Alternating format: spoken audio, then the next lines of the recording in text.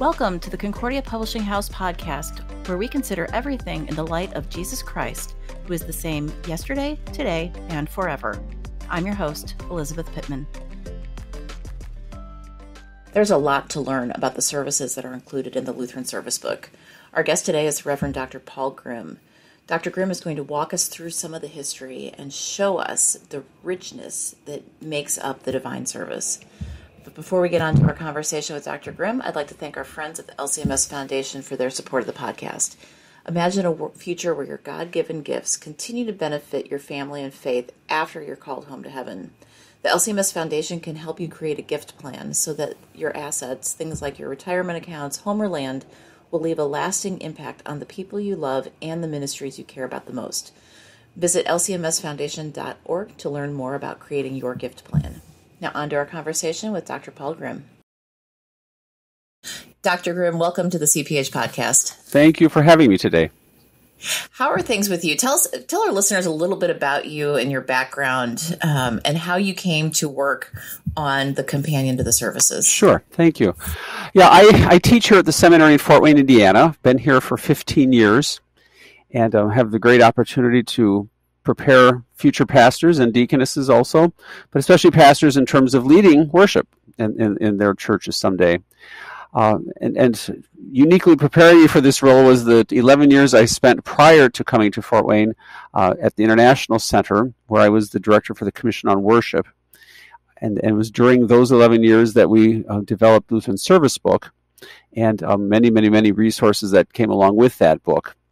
And prior to that, I had spent 8.5 years. I was a pastor in a large church in Milwaukee area and was privileged to serve wonderful people there for a number of years. Well, the Lutheran Service Book, Companion to the Services, is a marvelous resource. Since it's come out, I've been at any number of events, and it sells out immediately when we have it. Pastors are always looking for it. So it's been really neat to see how it's been received. Why is it called Companion to the Services and not Companion to the Liturgy? Good question. And actually, when we first envisioned this, we talked about, we call it the desk edition is what we were calling this book, 15 years ago as we were anticipating what it might be, or 20 years ago even already. And the desk edition for the liturgy is what we said, and the desk edition for the hymns. Well, 3 years ago, the companion to the hymns was published. And so they set the goal, or a pattern, I should say, in terms of how we would name these books. And of course, one could have said companion to the liturgy, but we chose not to. And the reason is kind of unpacked in the very first essay in the book by Thomas Winger from Ontario, up in St. Catharines at the seminary there, and in which he does a masterful job of kind of teasing out the distinctions of words, especially as the Reformers understood them, in a way that really, I think, is beneficial. And we really try to let that kind of govern the language that we use throughout the entire book, so that we would have a consistency as much as possible between the 12 authors that were part of this process. It kind of stems around, I think, sometimes misunderstandings regarding the word liturgy. If you ask somebody what's the liturgy, they'll often point to an order of service. They'll say, the liturgy on page 184 or 151 or whatever. And that's a conventional way of speaking, and we all know what we're talking about in a sense. But when you look at the confessions, the Lutheran confessions, you see that the word liturgy actually, in its more concrete or narrow definition, is not talking about a service or an order of any type like that, but it's actually talking about God's service for us, his service through Christ, who effects the greatest service to the world by giving his life for the world. And that service is what kind of defines his role in relationship to us now as he continues to serve his church through the distribution of his forgiveness in word and sacrament. And so it's actually the gift itself is, the life and salvation of Christ that he gives us through these means that really is the liturgy properly understood. And so Dr. Winger nicely kind of organizes his thoughts and helps to clarify these definitions to some degree, because one can talk about the liturgy in this sense as, the Word of God being delivering God's gifts, and the sacraments likewise, the forgiveness being bestowed on us. I mean, it's a divinely mandated gift for us. I mean, God says, you shall do this, baptize, take, eat, take, drink. That word of God proclaimed is part of his mandate for us. And so we don't get to say, well, if you like to do it, you can. If you don't, you don't have to. You have to. It's what constitutes the church itself and her work. That it's where the gospel is proclaimed faithfully and the word, the sacraments are administered rightly. That's the church in her definition. And so when you then talk about something like an order of service, that is not specifically mandated in the scriptures in terms of you must do it like this with these 14 components in this particular order. Over the course of time, a particular order has clearly come into play, much of it dating all the way back to nearly the beginning, as best we can tell. But in the particulars, there isn't a divine mandate to say you must sing a Sanctus or you must sing an Agnus Dei. We do, because we've seen from a long period of use, centuries and centuries, that these are great benefits to us in unpacking and delivering the gift of God to us. But you can't really say in the same sense that you can say the liturgy properly understood is divinely mandated. How it's delivered to us, there has been variations over the centuries. And even when you look within Lutheran Service Book at, let's say, the 5 different settings of the divine service that we have, each of them is very similar, and yet there are distinctive differences. Different music that's the words are set to, even different translations, and sometimes a slight different ordering of things, which demonstrates again the rich tradition that we have. And when you then dig into the history, as this book does in some detail, you begin to see that this kind of continuity is very strong throughout the ages, and yet regional variations at different times and places, there have been adjustments that have been made. So good. That takes to the point of why we say we call it the service or companion to the service is a much more general term to talk about the whole realm of things that this book is going to cover. Well, tell us, where do we get the divine service from? You mentioned that there is that continuity, but where does it come from? Right. Well, ultimately, it comes. We have the kind of the essence of it in very simple form already in the late New Testament, or I should say late in the ministry of Jesus after his resurrection. When he appears to the Emmaus disciples, for example, he teaches them along the way. And then in the breaking of bread, he reveals himself, teaching and dining. He then appears shortly after that to the other disciples in the upper room. They're behind locked doors, where again he teaches them, as Luke records in chapter 24. And he also eats with them. And so you already kind of have this pattern starting to come into place. The next Sunday, the disciples are meeting again. Thomas is with them this time. And so you almost get now the Sunday repetition. That the Lord's Day is already starting to take shape as the day when these Christians are gathering. And so that basic pattern of teaching and eating are already set in place, even kind of reflective of Old Testament practices, and certainly Jesus' ministry, as he would go into the homes of tax collectors, sinners, even Pharisees. He would teach, and they would dine together. It's just now post-resurrection, that dining together takes on new significance based upon that last, Passover meal that Jesus has with his disciples when he institutes the sacrament. And now that dining is going to be more than just sharing bread and wine. They're sharing and receiving his body and blood as well. So would you say that pattern of teaching and dining is the oldest part of the divine service? In terms of its contour, yes, I think right. so. And in a way that was described very interestingly by Wilhelm Lehr, who was that pastor in Germany who trained pastors to come over here to help them with all the German immigrants in the 1830s, 1840s. He in one place describes the divine service. He says, as you go through the beginning of the service and you're singing the Kyrie and the Glory and you hear the readings, etc., you reach this main point at the top where you hear the word of Christ in the gospel reading and then preaching upon that. He says, you get to the top of that mountain, and he says, you see, there's another mountain we're going to ascend. So you kind of dip down for a while when you have the prayers and the offering, etc. But now we begin the ascent again to the second half, which is the service of the sacrament, which reaching its high point with the words of Christ, again, the words of institution, and the distribution then of those gifts that are given to us in the sacrament. And so he kind of does it with kind of a topography description a little bit. You ascend the mountain, come down, you ascend another mountain. And you kind of see that in the earliest descriptions of the service. Justin Martyr, in the middle of the 2nd century, describes the service kind of similarly. He kind of gives a little blow-by-blow, of a play-by-play, I should say, of the first part of the service in very simple terms. And then the second part of the service, in fairly simple terms, he doesn't give us actual texts, but he gives us a good sense of this order of the service that is in place. And really, ever since, that has been the basic shape of the service. We hear the word of God proclaimed to us. We then receive God's Son in his body and blood. So when would you say that this divine service as we know it today was more or less settled? Mm-hmm. Right, in terms of some of the particulars now, going beyond just that basic shape. Right. Sure. You start getting some indications already quite early on, but it especially prior to the Constantinian change that takes place when Christianity becomes legalized in the early 4th century. In those first centuries, there's always a threat of persecution. It's a difficult time. They weren't always under persecution, but they couldn't really kind of establish themselves as firmly. So they met in homes. In homes, you're not going to have as elaborate of a service because you're just kind of all cramped into a room, standing, and so the service was much simpler. But then, once the Christianity is legalized and eventually becomes the preferred religion of the empire, well then, they can move into larger buildings. No one's going to confiscate their buildings, if there's a persecution. And they really start to have a kind of elaboration that takes place. And that's where you start to see some of these parts of the service we know so well really becoming evident.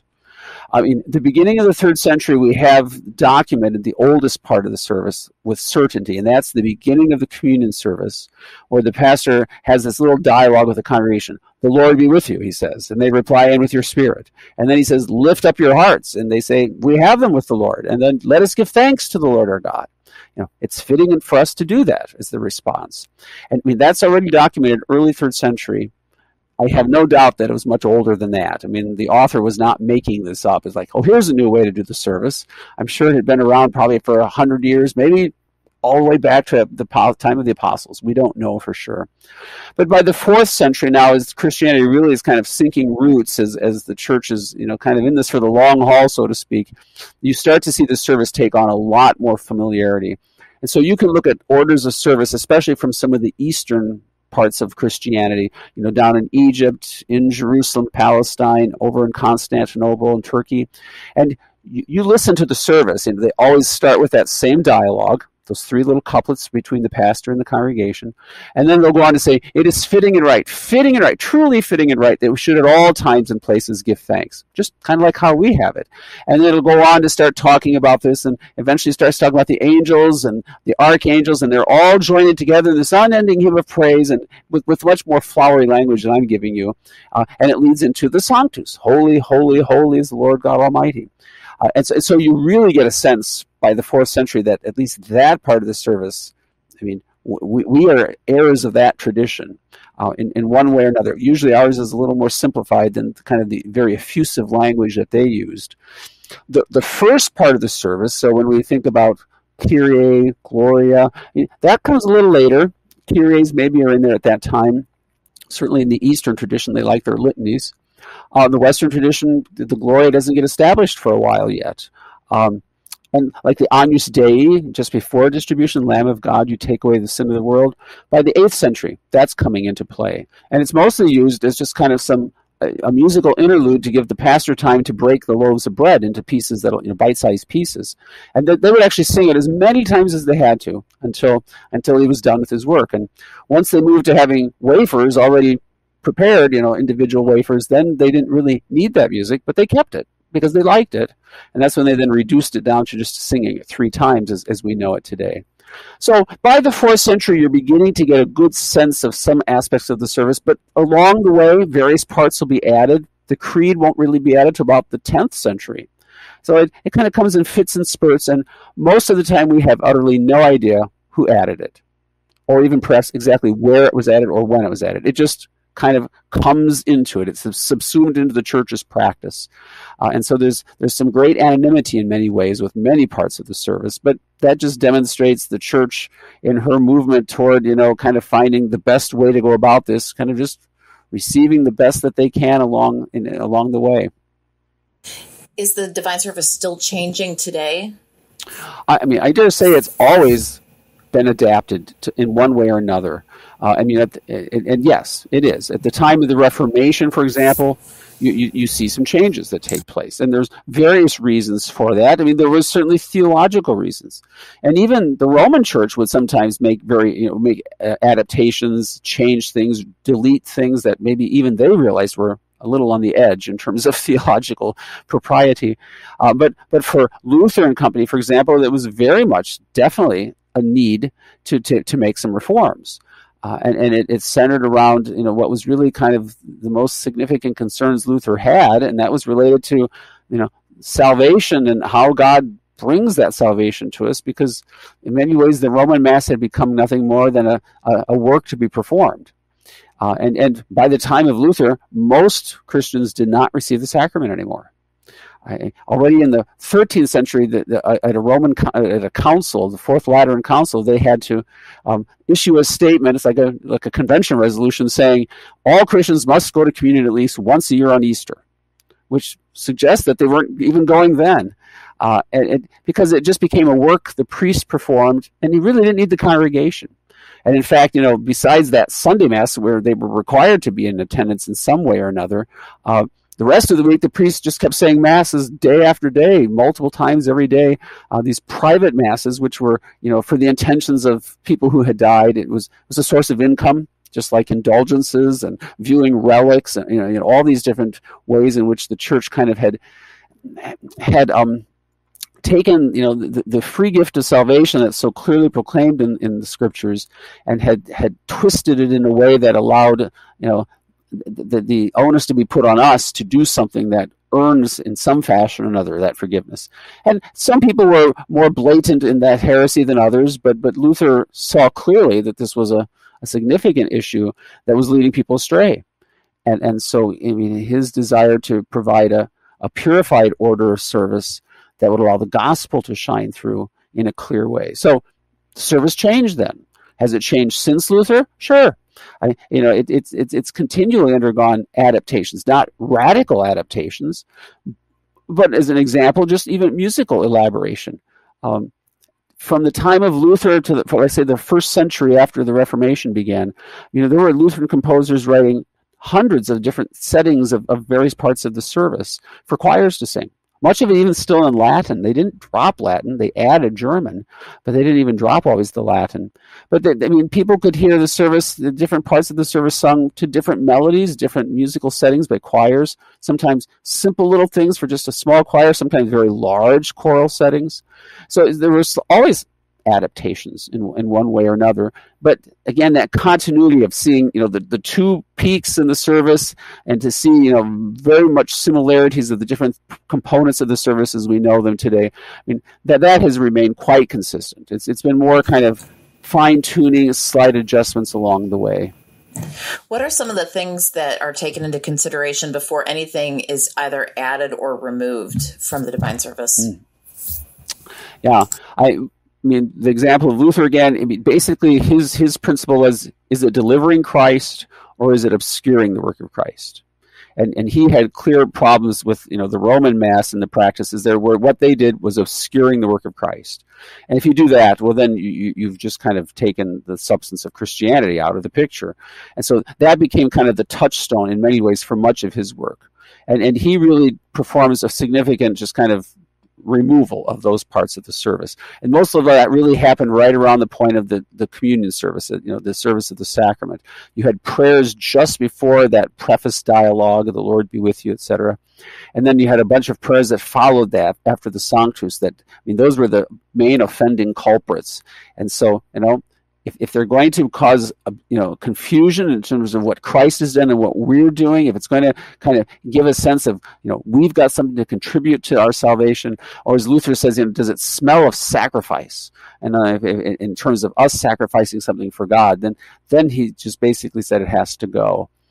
Other reformers were a little more careful, or not careful is the wrong word, maybe a little more circumspect. They didn't just delete things, but they might reword things to make it more acceptable in some cases. And in terms of adding things, it's usually, it's I think, always been seen as a churchly edition, and that it's not just one person saying, well, let's add this now and we'll use this, but it's the church that comes into an acceptance of something that might be included in the regular order of service that wasn't before. A good example of that might be something as simple as the addition of the Old Testament reading to the service. Old Testament readings kind of dropped out by about the 6th or 7th century, and they would simply read epistles and gospels.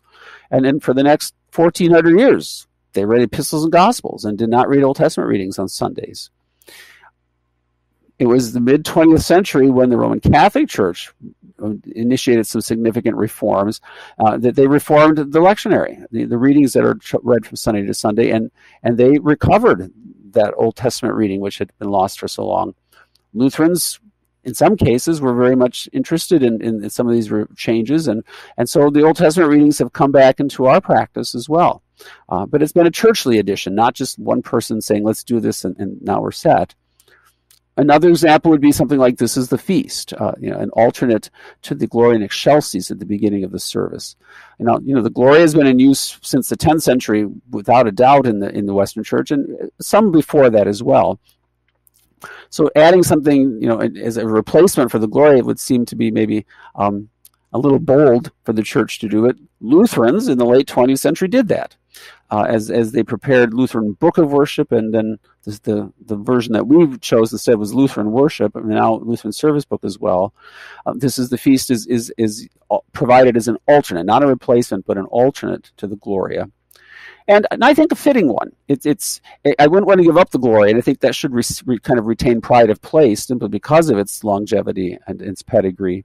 But This Is the Feast is quite significant, I think, in many ways. Like the Gloria, it's a Christological hymn. It focuses on Christ, on his work for us. It introduces some other themes we don't find in the Gloria, especially the eschatological themes.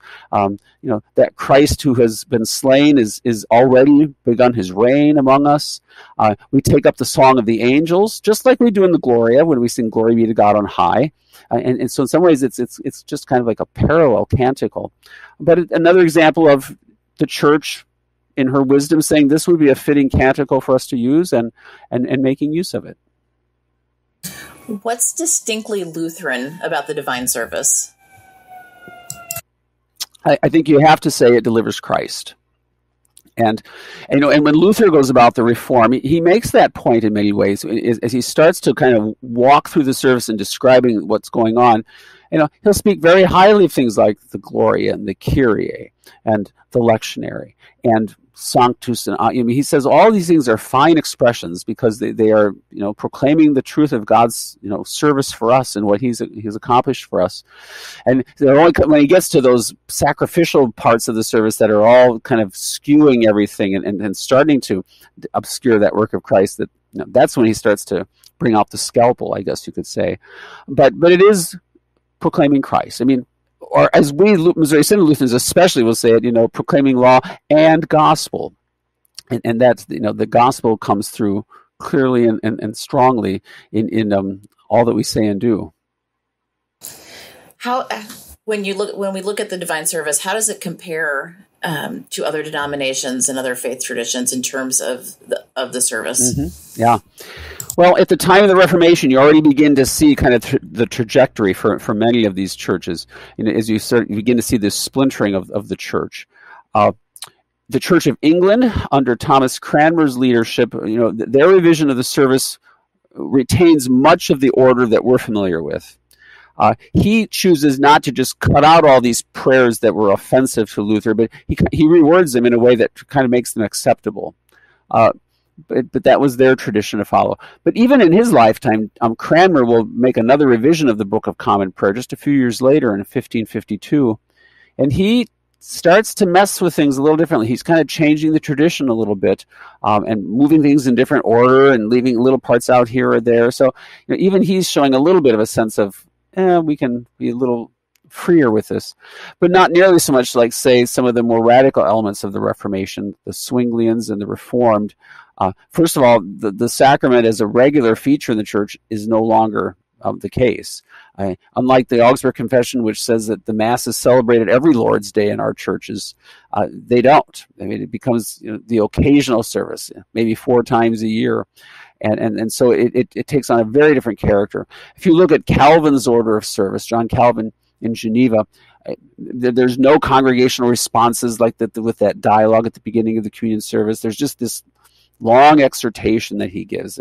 But again, they're only going to hear it 4 times a year or so. So it's not like it's every Sunday they're being overwhelmed with this, paragraph after paragraph, just kind of exhorting the congregation.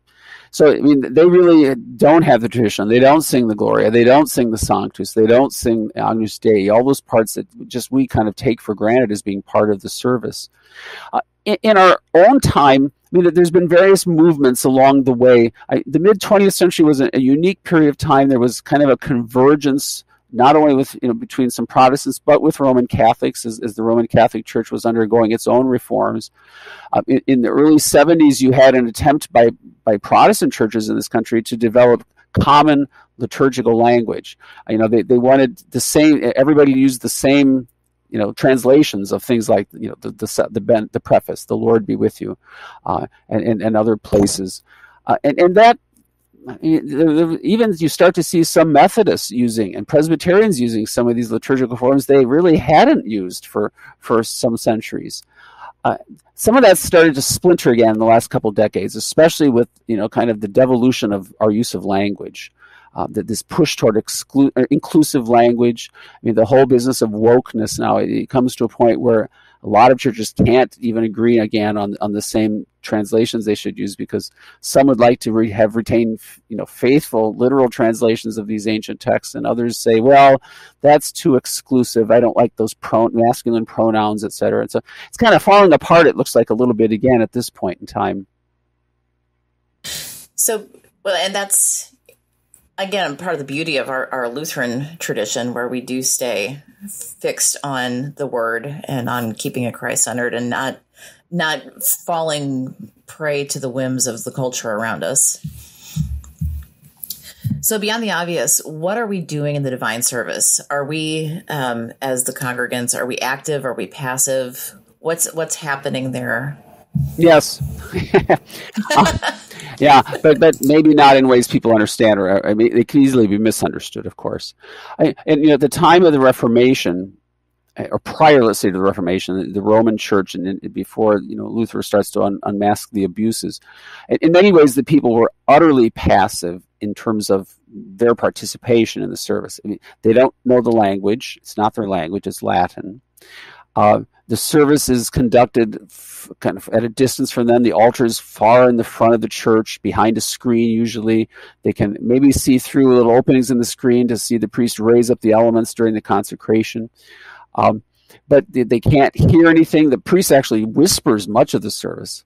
And Luther even quips at one point, he says, well, it serves them right, and thank God that he's ordered it this way, that, these abominable words they're saying are whispered only by them, so only they can hear these terrible things, and, that'll just suit them well if they end up in hell because of that. And the people are spared from hearing this horrible theology. It's kind of a sarcastic little dig at them. But at the same time, their participation was limited to kind of doing their own devotions while the Mass is being set up front by the priests, and the priests are doing all of the magic, so to speak. And Luther wants full participation in the sense that, A, people can understand what's going on. So the call for the vernacular to be used. And that becomes, a significant opportunity for the people now to hear the word of God proclaimed directly to them and for them in a language that they can understand. But in terms of the service itself, are we active participants? Are we just receptive, vessels that receive? It's both, but one has to get the kind of the priorities right. Jesus describes his ministry as one who came not to be served, but to serve, and to give his life as a ransom for many. At the Last Supper, Luke records that Jesus makes the statement, I am among you as one who serves. And that word serve really becomes, I think, a significant word that even in our hymnal becomes evident. If you take a look at the introduction to the hymnal, which is on page 8, way up in the front, usually skipped by many people who reads introductions to books, but it talks there. I mean, it kind of, the whole first 3 paragraphs kind of is a play on the word serve, or builds off of that word. Our Lord is among us as one who serves. And then it kind of describes how he did that. He came, suffered, died, rose again, ascended into heaven. But it says he still serves us, serving us now through the places he's promised he'll be with his forgiveness in life. And so he serves us through that preaching of the word, through absolution, where that forgiveness is spoken into our ears, through baptism, through the Lord's Supper. But then the third point comes along and says his service calls forth our service. Not offering something to God to appease his wrath, but our service of thanks and praise for what he's given. Sometimes I liken it to breathing. You really can't exhale until you first inhaled. Well, the inhalation, when we're talking about our relationship with God, is him breathing life into us. I mean, he breathes life into Adam right there, at the creation. And we dead sinners need life breathed into us continually. And that's what he does through the gospel. That's what he does through the sacraments. He breathes life into us. But when life is breathed into us, we then cannot help but exhale. And that exhalation is to acknowledge the gifts he's given, to give thanks to him, to praise him, to tell the neighbor what he's done for us. So there is an active part that we play, but it's always in response to the life that he has given to us first. Well, there's such beauty in the divine service and just those rhythms. And I appreciate you joining us today to kind of share the history. And it is really fascinating when we peel back the layers and we look at the history and the tradition that we're part of every Sunday as we worship the divine service. And what the service companion, the companion to the services does, and it's quite a big book, but it gives, it does several things. I mean, there's lots of different types of essays in the book covering a variety of topics, but I would say probably the largest portion of it is on the divine service, both 150 pages of historical development that just kind of walks through from the earliest days from the Old Testament, New Testament to the present time, in terms of the development of the service, kind of these changes that have gone on along the way and why they happened. But then comes about 200 or so page commentary on the divine service, where literally we look at every single part. We just methodically go through each part. And we consider what's the historical background here? How did this enter our service? Do we know who started doing it first, or where at least, perhaps? And then we look at the theological significance. What does this mean? Why do we? What is implied by what we're saying here, and why have we retained this all these years? We consider the fact that it's not the same in each service. There's other options one could sometimes do, variations on various parts of the service. It's the service is not a straitjacket. You just kind of get wrapped your arms in there and you got to do it just like the same way all the time. And then there's rich treasures even within Lutheran Service Book for bringing kind of freshness to that service. Even if you sing the same service every Sunday, there's places for variation that allow us to hear this familiar text, maybe with different music, or maybe you sing the text in a paraphrase, so it kind of just forces you to think about those words in a little different way. I mean, there's just a richness there, kind of waiting to be explored, and the companion tries to help pastors, musicians kind of come to realize all these options that are available for them. And then we even provide guidance for the pastor, sometimes for the musician too, on how you actually do the service. When you're doing the service, what do you do? Do you stand here? Do you turn here? Do you lift your hands there? I mean, all those kinds of details that help one to bring to lead a service that is done with dignity and beauty, but fitting for wherever the location is, whether it's a big fancy church building, whether it's a storefront. I mean, in each case, it'll look a little different, but yet it'll be the same gifts that are being delivered. The companion is a fascinating resource, and I would say for pastors and lay people alike, for our listeners, we'll link to it in the show notes. I encourage you to go take a look at it, because you will learn a lot, and it will enrich your worship on Sunday mornings. So, Dr. Grime, thank you very much for joining us today and walking us through some of the history and the nuances of the companion to the services. You're welcome. It's been my privilege. Listeners, till next time.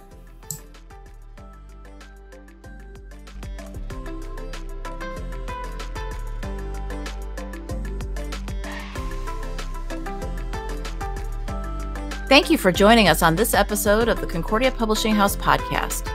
I pray that this time was valuable to your walk with Christ. We'd love to connect with listeners on Instagram, Facebook, and Twitter at Concordia Pub. Visit cph.org for more resources to grow deeper in the gospel.